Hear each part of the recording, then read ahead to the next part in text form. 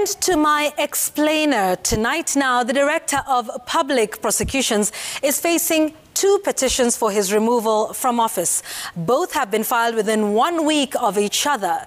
But what does it take to remove the holder of that office, and what are the next steps? First things first, an outline of the 2 petitions. Now, the latest petition was filed by businessman Francis Njeru, alleging gross misconduct on the part of the DPP for allegedly mismanaging a case.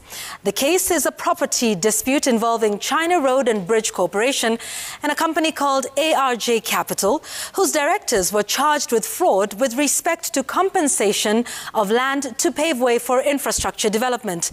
Businessman Francis Njeru claims the Director of Public Prosecutions refused to prosecute the suspects. Now, this petition came just a week after another one that was filed by Gabrielle Van Straten. She's the sister of murdered businessman Tob Cohen. Now, she lays a somewhat similar charge of selective prosecution, claiming that the DPP declined to prosecute a judge, Kantai Olesankale, who's implicated in the murder of her brother. Now, before we get into what happens next and what it would take to remove the Director of Public Prosecutions from office, let's understand the role of this office. Now, it is clearly outlined in the Constitution of Kenya, Article 157.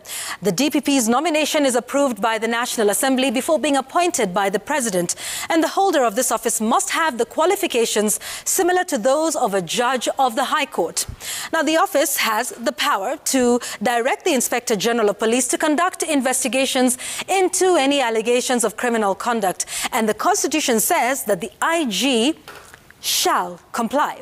Now, the DPP may also undertake criminal prosecutions, take over and continue any such proceedings in a court of law. It is important to note the independence of the DPP in exercising this mandate. Now, the prosecutor can also choose to discontinue the prosecution of a case, but must do so with the permission of the court. Now, in doing all of this, the DPP must be guided by public interests of the administration of justice, and to prevent abuse of the legal process.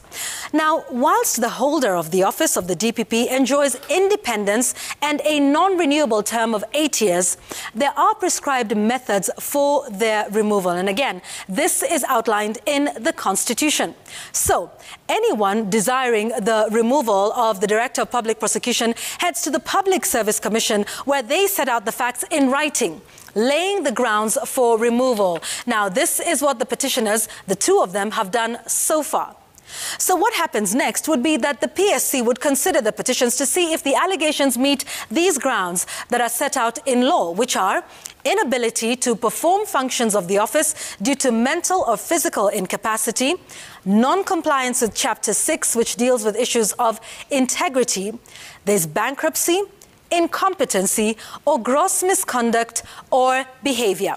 Now, if the PSC determines that the allegations that have been made in a petition satisfy those grounds we have talked about, then they would send the petition to the President.